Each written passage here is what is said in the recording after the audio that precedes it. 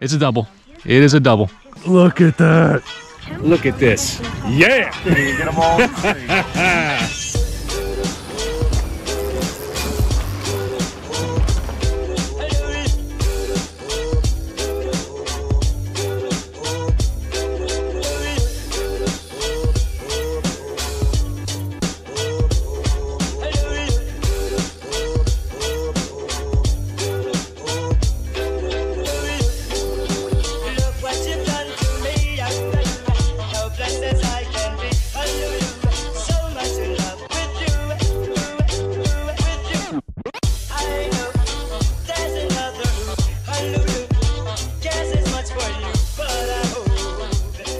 Hey there folks, welcome back to Kambotrout Fishing. Got a fantastic video coming for you today. I'm out here on the eastern shore of Maryland on this trip with my buddies Jamie and Jared. And as usual, Jamie has put us on the fish. It was a great day. Definitely one of the best yellow perch days I've had in my life, if not the best. But throughout the course of the video, I'm going to provide you with the tips, the techniques, the gear, even some notes on yellow perch behavior, harvest. If you like what you see through the video, please don't forget to like, share, and subscribe. We got a lot of ground to cover, got a lot of action to bring you. So, let's get to it. What you got there, Jared? Don't be a fall fish. If it's a fall fish, I'm gonna slap you with it. I don't know. Oh, look at that yellow. Look at that. Oh, that's a nice yellow, dude. Look at that fatty. All right, careful now, Jared. Careful now. Should I just flip them? Yeah, I mean, flip is the best option, yeah. Bring them on up. Look at that fatty. Nice. That is a fatty perch, dude. And there goes my float. So patting my float. I don't know what's happening, but it's coming off. Look at the shoulders on that sucker. That is a nice yellow, That's what we're here dude. for. All right, Jared, so you were casting, let's go that direction. That's a nice one. Got you too, Jared. You're welcome. Oh, it's a male. Oh, yeah. Jared, come here. You want to touch it? No. Present for you. On the seat. On my steering wheel. Now out here today, in terms of the positioning of the yellow perch, we were finding them on timber that was extending into deeper water. That's very important for the yellow perch because they actually spawn on timber, they attach their eggs to it. So if you can find that timber with deep water access, it could really be fire. It looks pretty good. It's looking pretty good. All right now. Yeah, look at that. That's a good one. What you got there? Heck yeah. Gotcha. Hey, you. Ain't too bad. Ain't too bad. Huh? That's probably a keeper. That is probably a keeper. Oh, he got me. He got me. All right, Jared. I'm gonna squeeze him for you, man. All in your book bag. Oh, nice. You were threatening me. See, that's what I get for even joking about it. Oh, nah, he was right at 9 anyway. Wasn't nothing too special. Now for a rig today, I'm using something similar to a top and bottom rig, with a 1/32 ounce jig head on a dropper loop at top, and about 6 to 8 inches below it, another 1/32 ounce jig head with minnows tipped on each. I've done a previous video on how to actually tie this rig and caught a lot of fish doing it, so make sure you check that one out too. That's a nice one, dude. Oh, I'm on. Feels pretty good too. Wow. All right, what we got here? Yeah, that's a good fish. That's a good yellow. Look at that. Look at that puppy. Oh, yeah. In order to get him going. You want to? Oh, that was darn near a triple right there. Where's that stringer tied off to, Jared? It's in the bucket. Oh, it's in the bucket? All right. What you got there? Another nice one, dude. Yes. Hold that one up. Yeah. Look at that. Look at that. I'm going to get this stringer situation straightened out. Yeah, do that while the bite's hot. Yep. Are you sure the stringer's in here, dude? No. Where's it at? I don't know. Oh, it's over. Man, I thought there was already a fish on the stringer. No. That's why I'm surprised when you said it was in the bucket. But they're on the stringer. Why are they in the bucket? Now here in Maryland, folks, the minimum size limit on yellow perch is 9 inches. So make sure you have your bump board, make sure you're measuring them. Luckily today, we really didn't catch too many below that number. We caught a handful, but we caught more than our 3-man limit of 10. The limit is 10 per person per day. And we caught way more than that. We ended up letting go a lot of fish this day. God, it was great. So let's get back to it. Oh, that's a good one. Uh-oh. Uh-oh. I got 2 at a time. No, look at this. Look at this, folks. Of course it down there. Look at that. Oh, there you go. Look at that. Look at that. Yeah.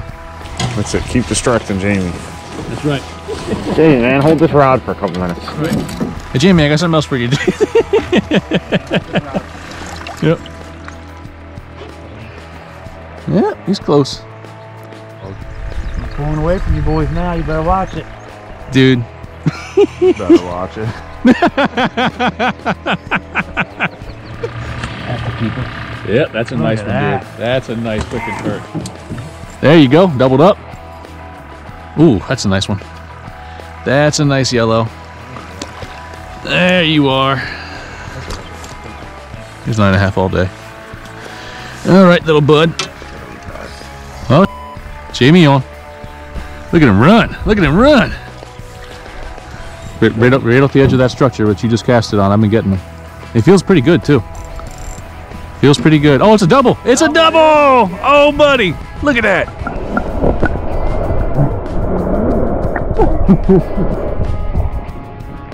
The females, I'm glad if we're getting big males, that's the ones you want to keep. Exactly.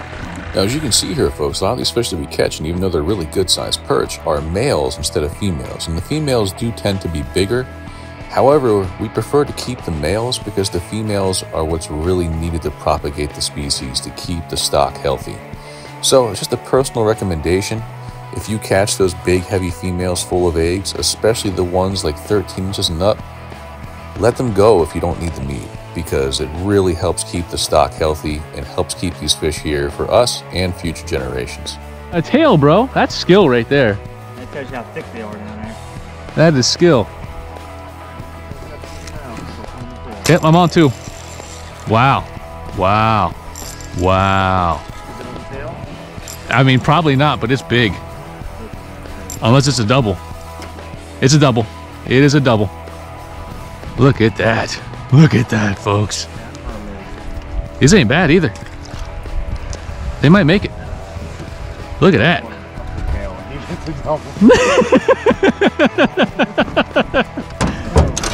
Oh, dude. Yeah, those are keepers all day, man.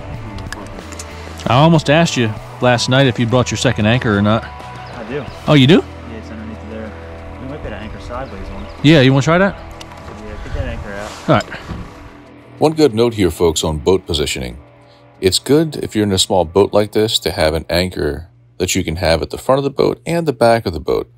That way, if the wind is blowing, it can't turn you and swing you as much as it otherwise would. Dang, it feels nice. It feels nice. There you are. Look at that. Look at that. Oh, these perch are so beautiful, man. Love them.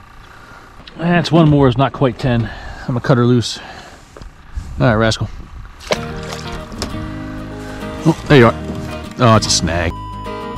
Hey, I just called it. That was my snag. Hey, the boat pulled me into it. I had no control.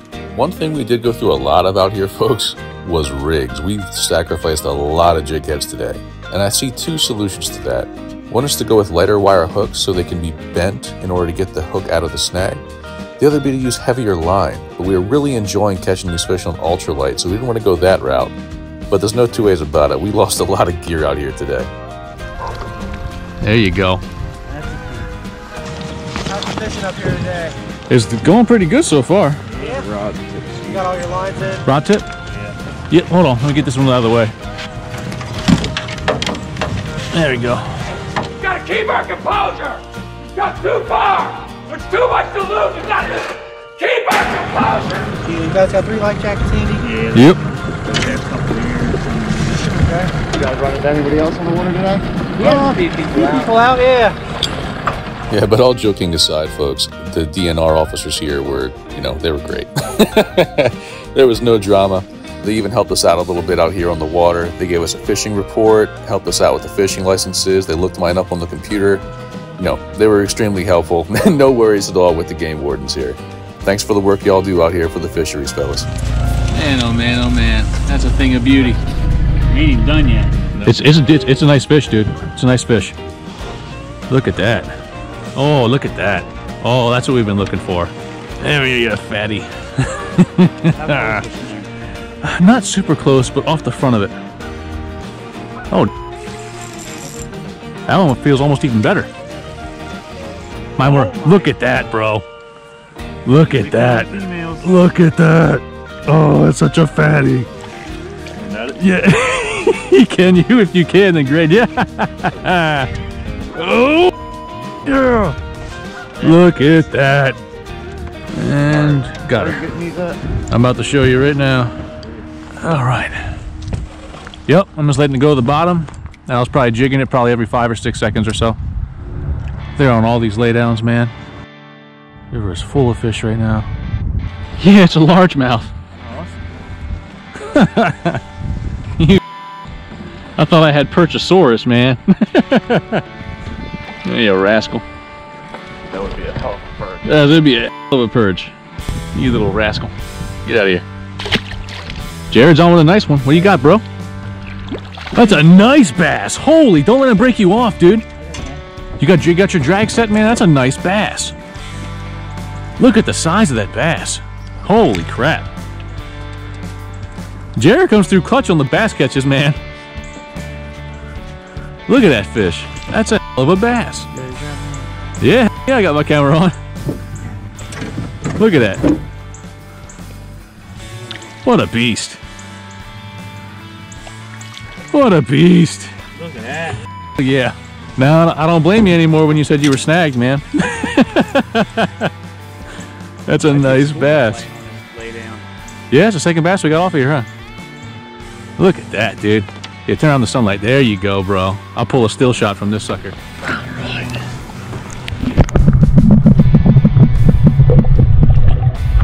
Looks pretty nice. Either that or Jared's. Oh, it's a mondo, bro. Where's it at? Where's it at? Where's it at? That is a beast. Look at that. Yes. Oh, that's a beast. Oh. He was right under us. That's probably one I just missed, man. Look at that. Now we found the females. Oh, man, that's a perch. Hold her up there. There you go, bro. Yeah. There you are. Feels pretty good. Oh, it's a double. It's a double. One on bottom's definitely keep. They might both keep. I think so, dude. I think they might both. Definitely the top one or the bottom one. No, that was a minnow. All right, rascals. Come here. Yeah, look at that. Look at that. Yeah, that's like the one I got earlier. Yeah, dude. Nice. Turn sideways. Trying to make art here. No. There you go. As soon as we talk about leaving, oh, double. Oh, double. Oh, yeah. That's a nice one. Down below. That is a nice one. Yes. One more again.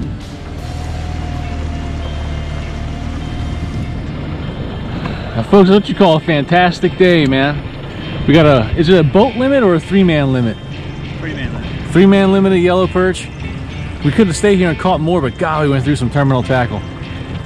Either use light wire hooks that are light enough you can bend it to get it out of the snag, or bring a lot of tackle, man, because you're gonna go through it. Like I said earlier, you had the rig from the same video I did last time with Jamie for yellow perch, only this time we didn't drop the basket in the water, bro. Jared, you got that string or is it still in the bag? Let's get it. Let's show the people. Look at that. Look at that. Look. Hey, let me turn this around too. Look at this. Yeah. You can get them all on the screen. Two things you need for that. Two main things. One, so folks who know the water and know the holes like Jamie here. And then two, the terminal tackle and gear that the kind of the techniques that I'll explain in the video, or probably already explained at this point. We're signing off, folks. Thanks for watching. Have a good one. Well, folks, I hope you enjoyed this. Hope you learned something along the way. If you have any questions or anything I didn't cover, just let me know. Now you can see here we kept a 3-man limit, but these are also the only perch we've actually kept the entire year. We're not guys who are coming here and over-harvest. We value the fishery too much, and I hope you feel the same. So all of us, let's do what we can to maintain the health of this fishery. And thanks much for watching, everyone. Please like, share, and subscribe, and have a good one.